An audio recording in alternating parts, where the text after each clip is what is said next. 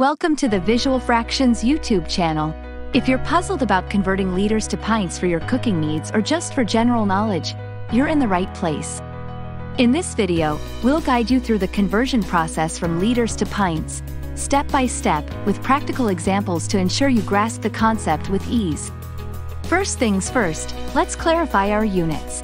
A liter is a unit of volume in the metric system, and it's widely used globally for measuring liquid quantities. A pint, on the other hand, is an imperial unit of volume that's often used in the United States, the United Kingdom, and other countries. 1 liter is roughly equivalent to 2.11338 US pints. Now, to convert liters to pints, you multiply the number of liters by 2.11338. Let's work through an example. Imagine you have a 2-liter container of milk, and you need to convert that measurement into pints. You'll multiply 2 liters by 2.11338. That calculation will give you about 4.22676 pints.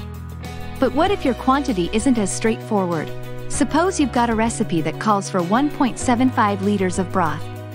To convert that to pints, you multiply 1.75 liters by 2.11338, resulting in approximately 3.69841 pints.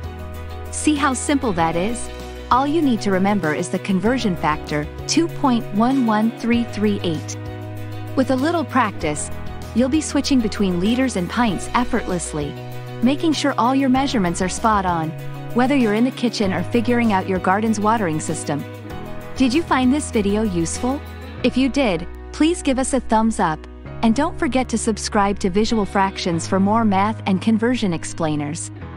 Thanks for tuning in.